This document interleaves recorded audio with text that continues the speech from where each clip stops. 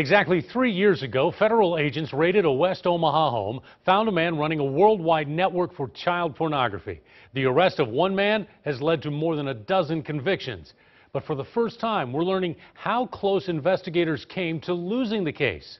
I-Team investigator David Earl tonight on the one moment in time and the agent who probably saved the investigation. After a lead from overseas and months of surveillance, the FBI in Omaha had its target, the house of Aaron McGrath in a West Omaha subdivision, blocks from a school where investigators suspected the tech worker was running what was basically a social media site for child porn. He was doing all that through his laptop, which he kept in his possession 24/7. Special Agent Jeff Tarpinian developed the takedown plan, and timing was everything. You see, the site's visitors were using something called the Tor network. It's free, it's perfectly legal, and it cloaks the identities of its users. Tor is a group of thousands of computers that bounce around internet traffic, frequently drawing criminals who operate in the dark.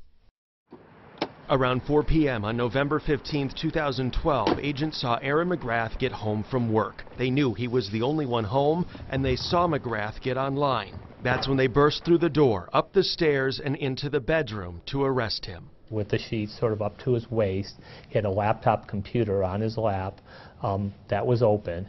What happened next is like a scene in a movie. McGrath had started to snap the laptop shut, which the FBI says would have locked them out of valuable evidence. With seconds to spare, Special Agent Tarpinian put his hand in the way of the screen and the keyboard, keeping the laptop from closing. Had it shut, the data would have been encrypted.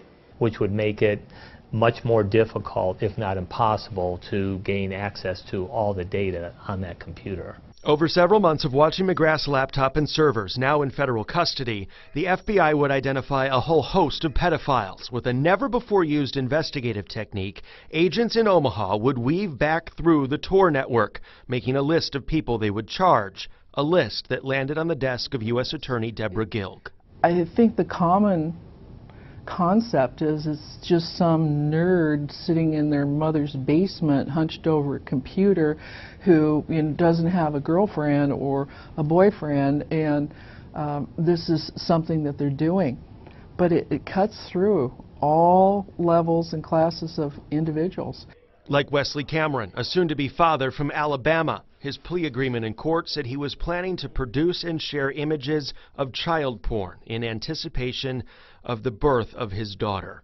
It was a very perverted social network. Ultimately, all those charged were guilty. Federal judges handed out more than 160 years in prison.